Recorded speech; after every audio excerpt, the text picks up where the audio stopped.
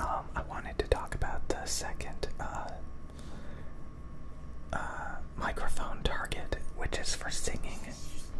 Since I don't sing, I don't really care about this particular target. But basically, there's the singing U47 style. You can call this the U47 style. And this is like for spoken word. This is like the U87 style. So U87 has flat mids. U47 has tilted mids. So tilted versus flat. Okay, so tilted versus flat mids. Okay, that's really the only difference. It boosts the vocal presence right here around 3 to 4K. While on this one, it's flat. Okay, so it boosts the vocal presence versus flat. Okay, so this is for projecting your vocals on top of a mix and thinning out vocals.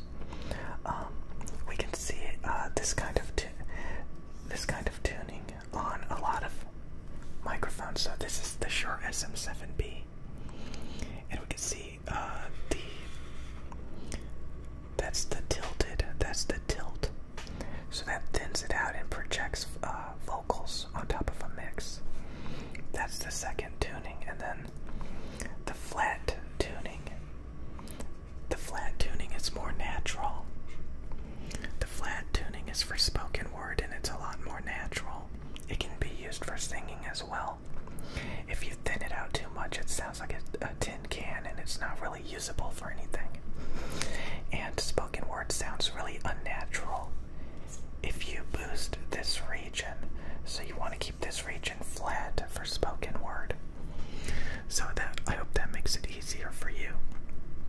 Now we can look at some like really expensive Neumann microphones.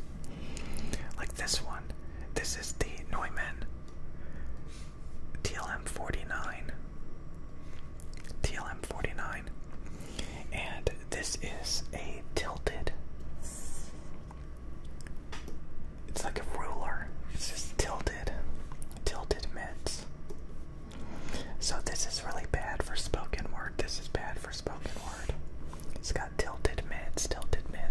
That's really bad for spoken word. Okay. This one is the U87. This is known for being an industry standard spoken word microphone. And we can see it's got flat mids. It rolls off sub bass rumble. It has a little bit of articulation in the treble. Very flat, transparent, with a little bit of articulation, emphasis to the high frequencies. So that's the U87 style, literally. It's on the TLM103. These are the microphones that I use, the TLM103.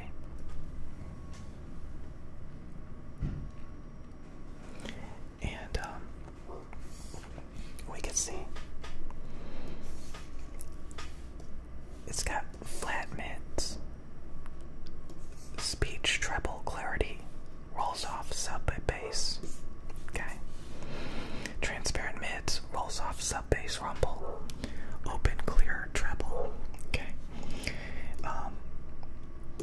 This is the Neumann M147 tube,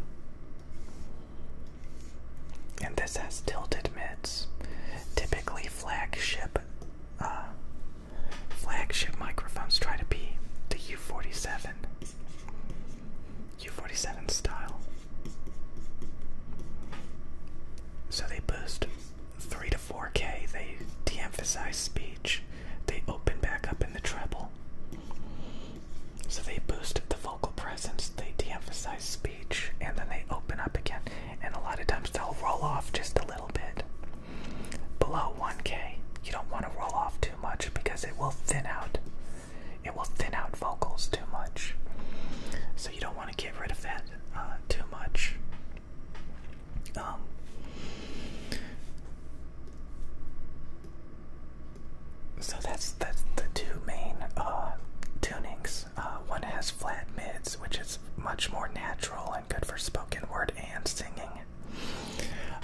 one has tilted mids, which is more for projecting vocals through a mix. You know, this is the vocals like ah la la la la la la. We can see that on the guide. The guide here, it says throat, throat, throat. So this is like the soft palate in the back of your throat. So this, if you want to see how this works, the fundamental frequencies are your chest resonance, your throat. The fundamental frequencies are basically your lungs, your vocal fold. You know that thing that your vocal cords. So basically, your voice is an instrument. It travels through your chest resonance, your fundamentals, your warmth. It gets higher in frequencies. It goes in through your throat. You know, up your throat to the back of your soft palate, in the back of your throat. And then this is like vowels. This is like the oral cavity in your mouth. Consonants and sibilants are formed by restricting airflow with your tongue and teeth. So your tongue and teeth, your articulation, your oral cavity, your tongue in your mouth, inside your mouth, and then your soft palate in your throat, and then down through your vocal cords to your chest resonance, your fundamental frequencies. So that's kind of how it works.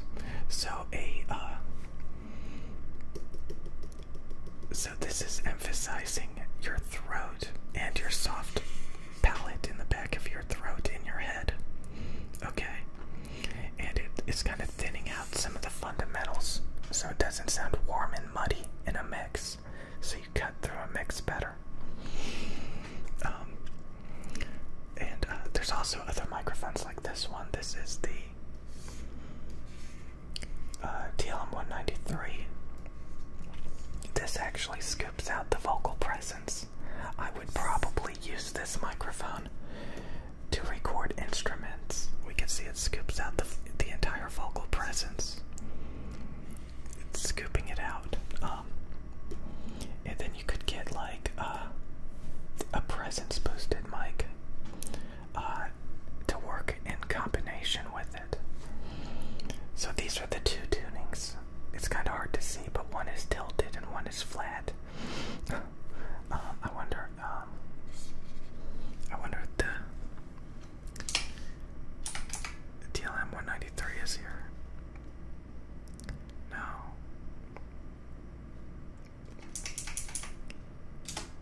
There's the TLM49. The TLM49's got really tilted mids. So you got a really good idea of tilted mids. Tilted mids versus flat mids. So, that's really, and you know, there's other brands out there like this. A lot of vocal singing tube microphones. If we look at the frequency response, so it's got 3 to 4K boosted. It de-emphasizes speech a little bit. It's very sparkly and bright. They got different tunings, like we can change it to warm, which gets rid of the presence boost entirely. It flattens out the mic. We got dark rolls off the highs. We got saturated. Saturated does a little bit of bass boosting, and it de-emphasizes the highs a little bit, so it kind of warms up the sound. And then clear is the brightest. You know, it's very bright. Warm rolls it off.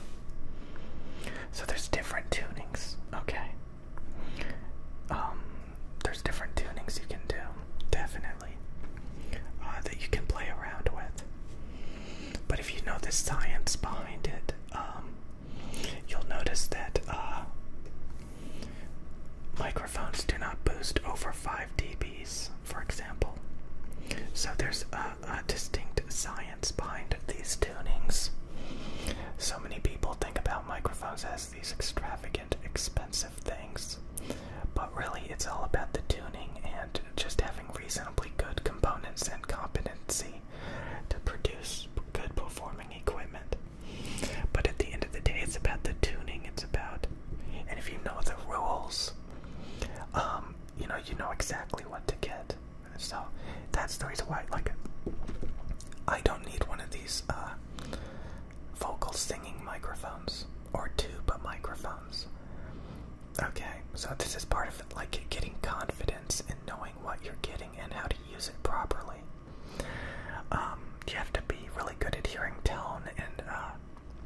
stuff like that to be able to really, for this stuff to actually matter. So this is the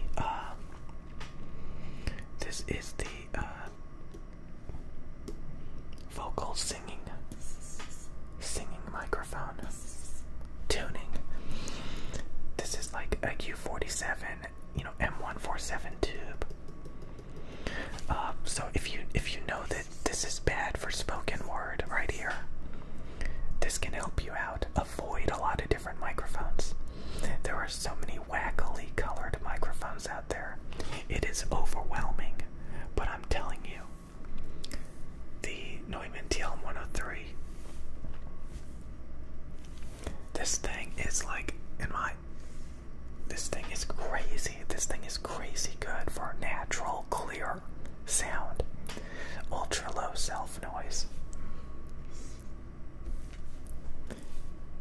Signal to noise 87 dBA. That's amazing. It's almost 90. If we look at this other Neumann, the U87, it's only 82 dBs. And if we look at the other pickup patterns, like Omni, it's 15.